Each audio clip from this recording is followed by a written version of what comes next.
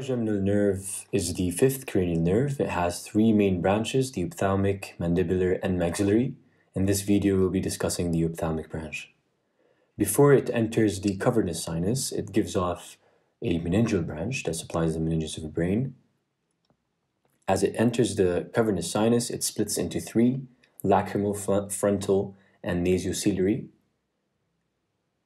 The lacrimal supplies the lacrimal gland and enters through the superior orbital fissure.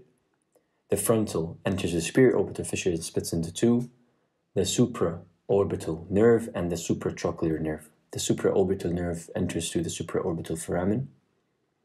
And finally, the last branch is the nasociliary, and it has so many branches from here. First, the communicating branch that supplies the ciliary ganglion, then the long ciliary branches that supply the eye, the posterior ethmoidal, the anterior ethmoidal, and ends as the infratrochlear nerve.